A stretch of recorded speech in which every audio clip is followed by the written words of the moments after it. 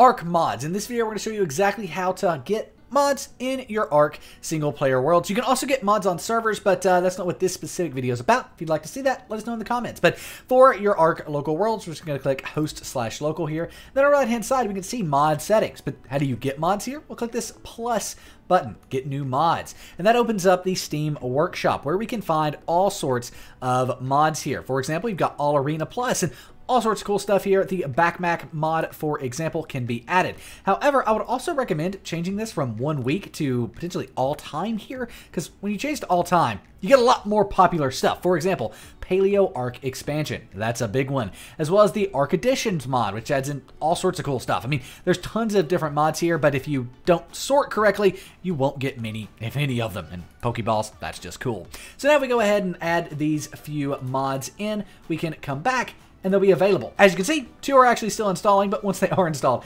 they will be available. Paleo ARK expansion is here, and once a mod is here, by the way, you can just click on it and click this Add Mod button to move it up here to the top. If you want to remove it, click on it and move it back to the bottom. Let's go ahead and let these install, and then once they do, they'll appear. There we go, they are all installed, and we can now select them. Paleo ARK, ARK Additions, Pokeballs, and awesome teleporters can all be moved up here with this button. Again, click on them and click that button to remove them. At this point, you can go ahead and play. You're good to go. Now, if you do want to run this on a server, we actually recommend Apex Minecraft Hosting. Go to the first link down below, the breakdown.xyz/Apex. Start your very own ARK server, 24 hours, 7 days a week, always up and running, amazing hardware, and 24-hour, 7-day-a-week support as well. So if you want to start an ARK server, look no further than Apex Hosting at the first link down below, the breakdown.xyz/Apex ARK. Now let's go click play single player, and it's going to launch on in with these mods. It's that simple to get mods added.